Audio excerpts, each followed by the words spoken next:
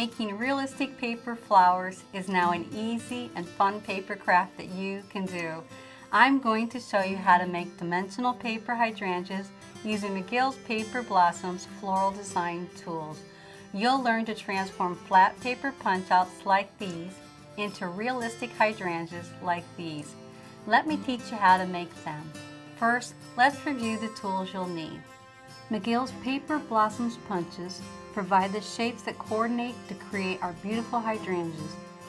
McGill's Paper Blossoms Toolkit with 3 tools offers 6 different size stylus balls to mold and add details to shapes. Also, a straight reverse tweezers holds the petals and leaves comfortably as you assemble your flowers. McGill's Craft Molding Mat with just the right amount of cushion to mold your punch shapes into petals and leaves. I'm sure you'll like the larger work area and non-skid surface too. Other supplies you'll need are clear, quick-drying paper crafting glue that lets you set your petals, keep them upright and in position, and gives a strong bond when it dries. A marker to add color centers to the hydrangea petals, and a 1-inch styrofoam ball. Now we're going to make a hydrangea. The punch shapes that we'll use are the mini petals and the birch leaf. There are 3 techniques used to make hydrangeas. They are cupping, shaping, and assembly. Place a round mini petal shape on the mat and hold the 5mm stylus at a 90-degree angle to the paper. Press down and roll the stylus around in the center a bit to help it cup up. As you apply pressure, the shape forms a cup around the stylus.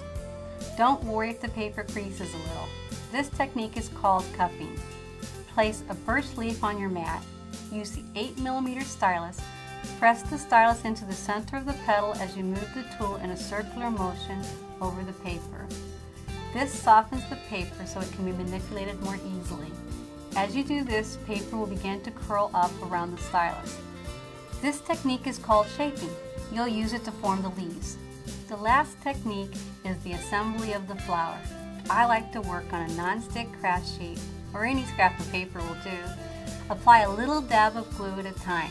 Since the glue is quick setting and will dry, I just add more glue as needed to keep it fresh. Also, you won't want to glue over the molding mat. It needs to stay clean and dry. To finish our hydrangea, I've prepared all the petals.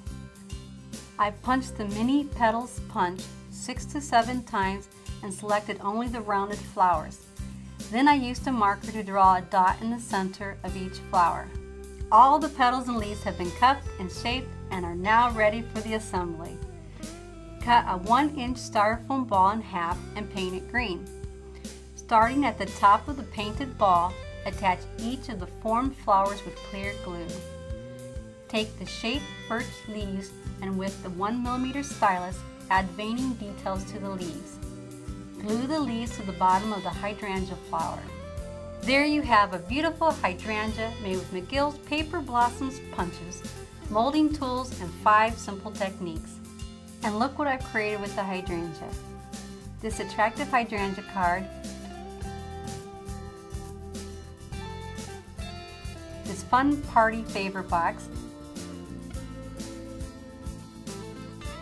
a birdhouse that any bird lover will love, and a special notebook.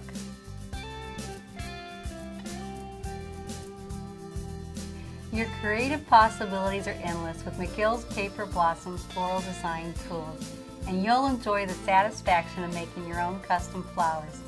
You can review these techniques and see more project ideas at McGillInk.com.